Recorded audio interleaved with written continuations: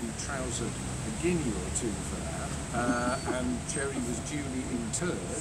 The following year, a royal dog joined Cherry because a Yorkshire Terrier, appropriately called Prince, who was owned by the Duke of Cambridge and his wife, was run over in the Bayswater Road.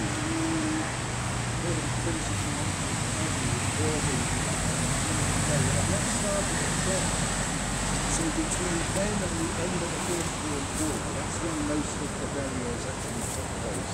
There are some others. There's one over there for a ginger cat called the Prince, the King of the Pussies.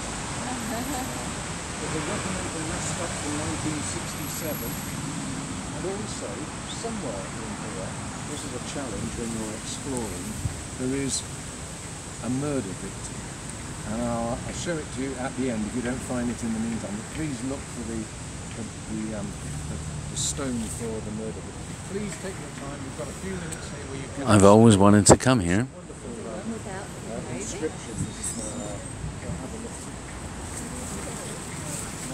We are inside the pet cemetery, which is, that's the Bayswater Road over there. Remember the video I took not long ago where I was on that pavement and was trying to look inside. Yeah, here we are. I always wanted to come here.